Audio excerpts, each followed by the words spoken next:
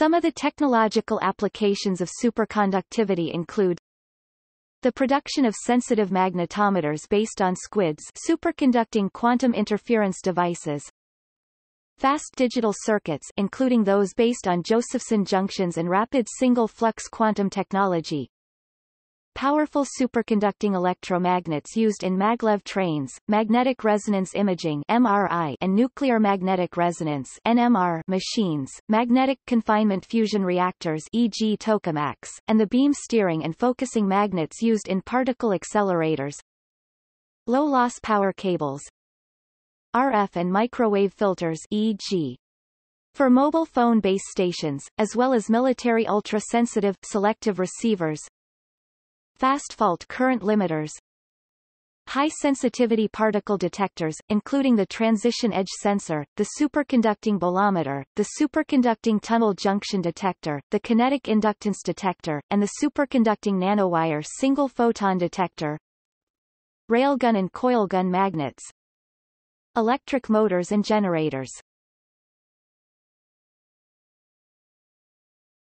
Topic: Low-temperature superconductivity.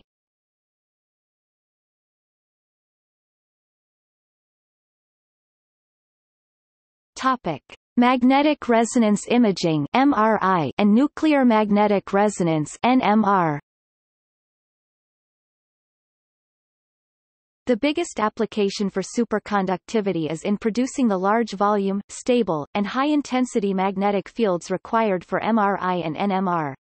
This represents a multi-billion US dollar market for companies such as Oxford Instruments and Siemens. The magnets typically use low-temperature superconductors (LTS) because high-temperature superconductors are not yet cheap enough to cost-effectively deliver the high, stable, and large volume fields required, notwithstanding the need to cool LTS instruments to liquid helium temperatures.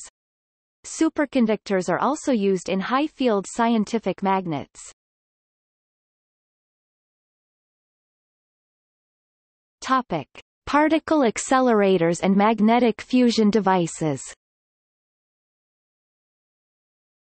Particle accelerators such as the Large Hadron Collider can include many high-field electromagnets requiring large quantities of LTS.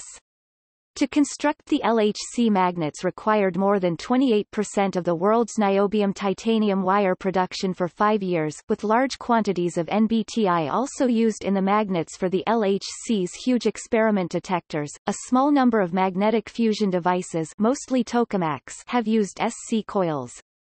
The current construction of ITER has required unprecedented amounts of LTS, e.g. 500 tons, causing a 7-fold increase in the world's annual production capacity.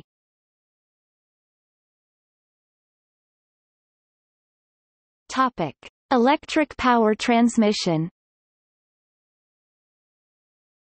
Essen, Germany has the world's longest superconducting power cable in production at 1 kilometer.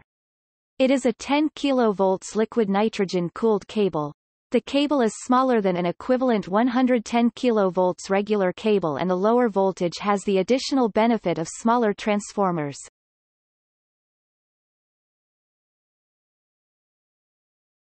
Topic: High-temperature superconductivity (HTS).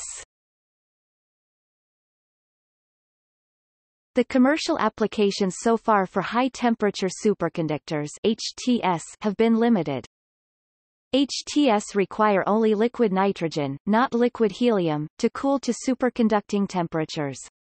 However, the problem with HTS technology is that the currently known high-temperature superconductors are brittle ceramics which are expensive to manufacture and not easily formed into wires or other useful shapes.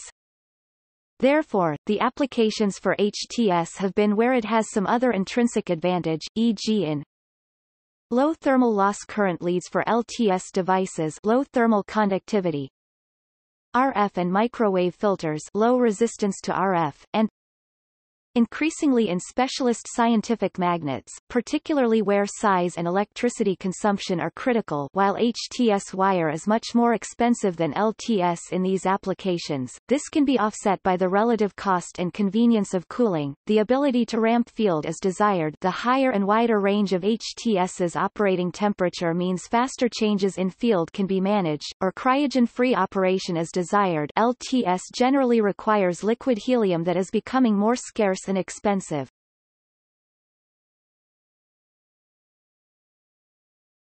Topic: HTS-based systems. HTS has application in scientific and industrial magnets, including use in NMR and MRI systems.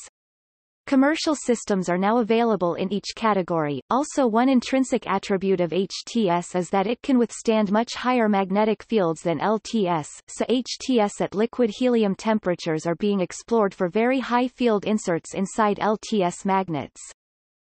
Promising future industrial and commercial HTS applications include induction heaters, transformers, fault current limiters, power storage, motors and generators, fusion reactors and magnetic levitation devices. Early applications will be where the benefit of smaller size, lower weight or the ability to rapidly switch current, fault current limiters outweighs the added cost. Longer term, as conductor price falls, HTS systems should be competitive in a much wider range of applications on energy efficiency grounds alone. For a relatively technical and US-centric view of state of play of HTS technology in power systems and the development status of Generation 2 conductor, see Superconductivity for Electric Systems 2008 US DOE Annual Peer Review.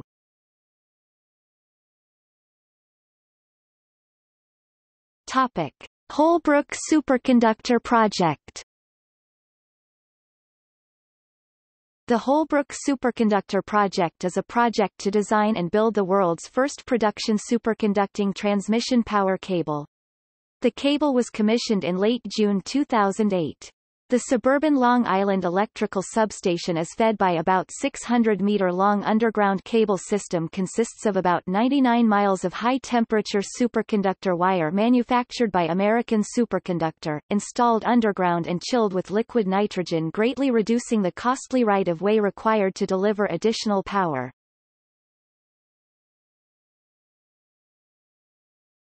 Topic: Trace Amigas project. American Superconductor was chosen for the Trace Amigas project, the United States' first renewable energy market hub. The Trace Amigas Renewable Energy Market Hub will be a multi-mile, triangular electricity pathway of superconductor electricity pipelines capable of transferring and balancing many gigawatts of power between three U.S. power grids: the Eastern Interconnection, the Western Interconnection and the Texas Interconnection. Unlike traditional power lines, it will transfer power as DC instead of AC current. It will be located in Clovis, New Mexico. Topic: Magnesium diboride. Magnesium diboride is a much cheaper superconductor than either BSCCO or YBCO in terms of cost per current carrying capacity per length, cost Ca*M, in the same ballpark as LTS, and on this basis many manufactured wires are already cheaper than copper. Furthermore, magnesium boride superconducts at temperatures higher than LTS. Its critical temperature is 39 K, compared with less than 10 K for NBTI and 18.3 K for NB3SN, introducing the possibility of using it at 10 to 20 K in cryogen-free magnets or perhaps eventually in liquid hydrogen. However, magnesium boride is limited in the magnetic field it can tolerate at these higher temperatures, so further research is required to demonstrate its competitiveness in higher field applications.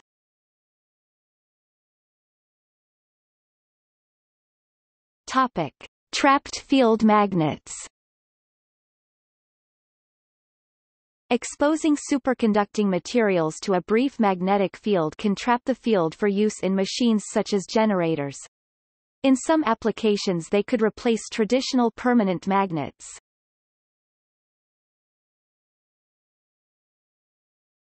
Topic: Notes.